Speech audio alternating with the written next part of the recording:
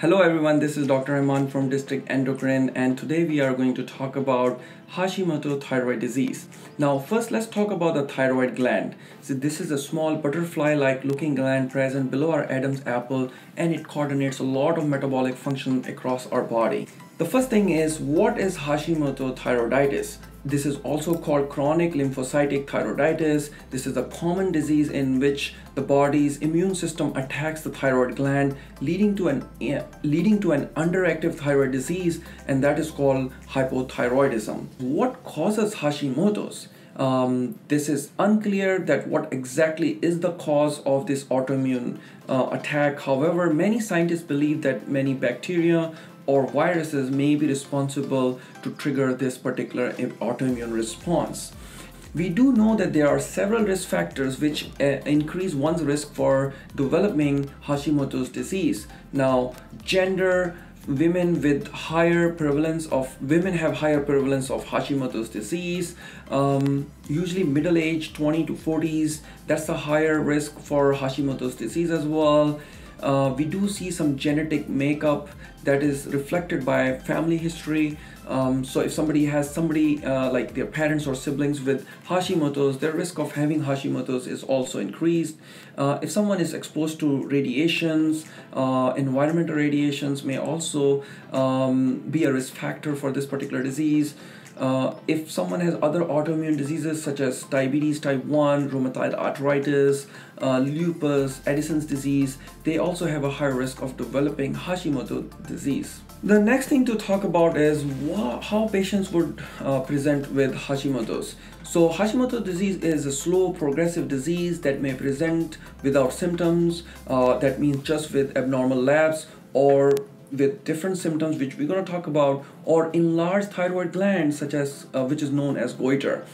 Some of the common symptoms that are associated with Hashimoto's disease include fatigue, increased cold sensitivity, having a pale and a dry skin, puffy face, constipation, hair loss, sleep disturbances, mood changes, feeling depressed, enlargement of the tongue, having brittle nair. There could be abnormal menstrual periods. Sometimes there is joint pains and stiffness, unexplained weight gain up to like 10 pounds. There could be muscle aches, tenderness, and stiffness. So there are several complications that can happen from untreated hypothyroidism.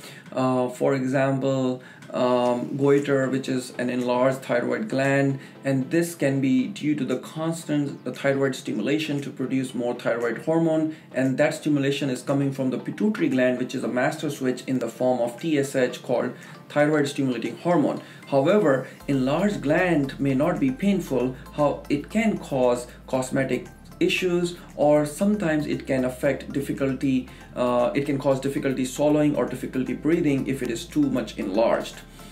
Some patients can also have heart problems such as heart failure, slow heart rate, and they can also have higher level of LDL or the bad cholesterol. Patients can also have a negative impact on their sexual life. Their sexual desires such as libido can be low in both men and women.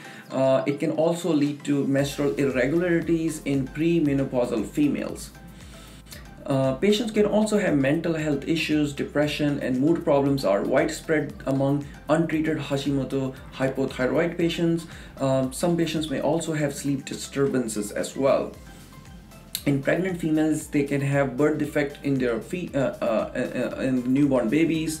There is increased risk of miscarriages or complications of the pregnancies, and that has been my research topic as well in the past. Myxedema coma is a very rare but extreme medical emergency that can present with drowsiness, lethargy, unconsciousness, and it can even lead to death if not treated immediately.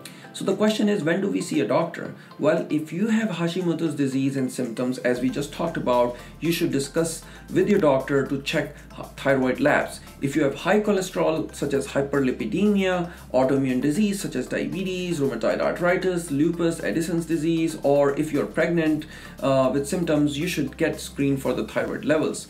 Once you are on thyroid replacement medications, and if the symptoms don't resolve in the next 3 to 6 months, it would be a good idea to get help from an endocrinologist who are your thyroid doctors. Diagnosis of Hashimoto's disease, it is based on the lab blood tests. Now, a hormone test such as TSH, thyroid stimulating hormone, that is produced in the pituitary gland, as I said, small pea-sized gland present below the brain. This is a master switch and it controls thyroid gland. Now, it usually is high if the thyroid levels are low in your blood. So this is a reciprocal relationship. Free T4 is an active form of the thyroid hormone. It is usually low or at the lower end of the normal range. T3 is usually not recommended in patients who have hypothyroid disease or Hashimoto's disease because it does not reflect the actual thyroid levels. It's a short-lived hormone and it may not be very accurate in most of the times. An antibody test in Hashimoto's, since it's a Hashimoto's is an autoimmune disorder, so your TPO antibodies can be high. It has to be taken with a grain of salt because in some patients you may not see that particular antibody to be high, and it can be high in patients who don't have the active disease. Thank you so much for watching this video. This is Dr. Rahman signing off. Please don't forget to subscribe, like, and share this video. And we look forward to seeing you for our next video. Thank you very much.